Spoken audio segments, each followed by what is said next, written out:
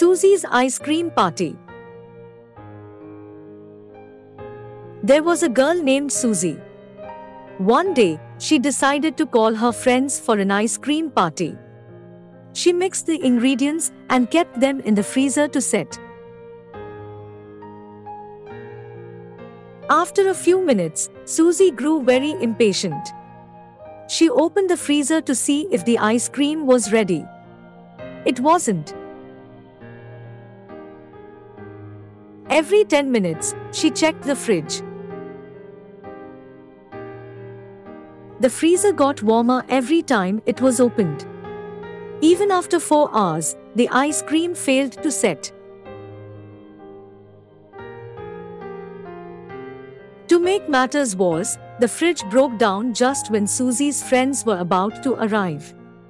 Suzy's ice cream party was ruined. Moral of the story: impatience is the mother of mistakes.